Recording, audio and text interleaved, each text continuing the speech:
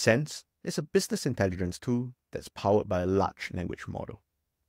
We created it to empower public service officers for data-driven decision-making. Fancy business insights from our database? Just query it in natural language and chat with it as if it were a person. For today's demonstration, we'll be using mock healthcare databases. Don't worry, we dreamt these values and the data schema all are. After all, we're software engineers, not healthcare experts. Imagine now you can just ask Sense for all the data fields that you have in your database. What a dream, ain't it? Sense gives you the data catalog, along with all the metadata for your analysis needs.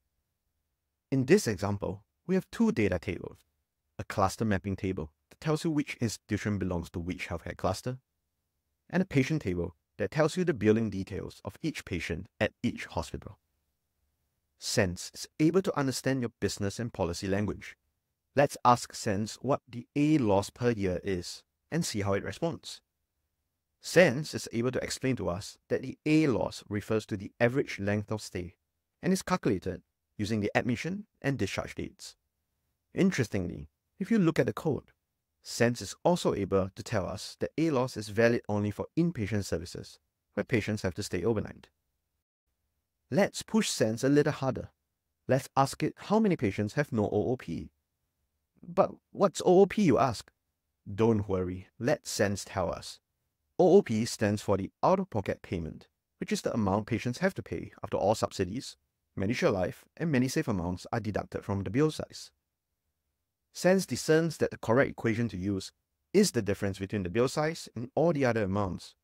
And interestingly enough, it is also able to tell us that negative OOP values are equivalent to zero OOP values. Can Sense do better? Let's try asking it for the 25th and 75th percentile cover charges. The phrase cover charge is used to refer to the bill size, but can Sense understand this? Let's see. Interesting, Sense does pretty well on this front as well.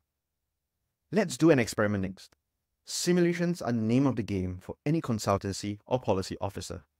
Could we somehow change the definition of the OOP?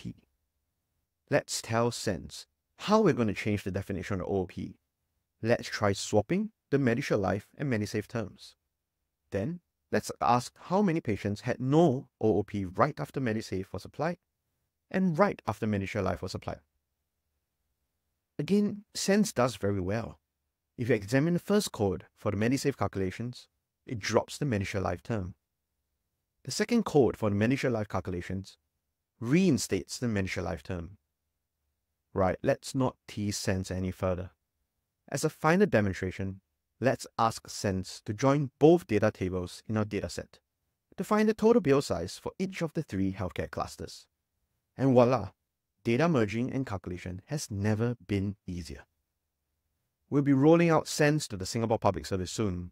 Say hello to a world where data-driven decision-making is as easy as 1, 2, 3.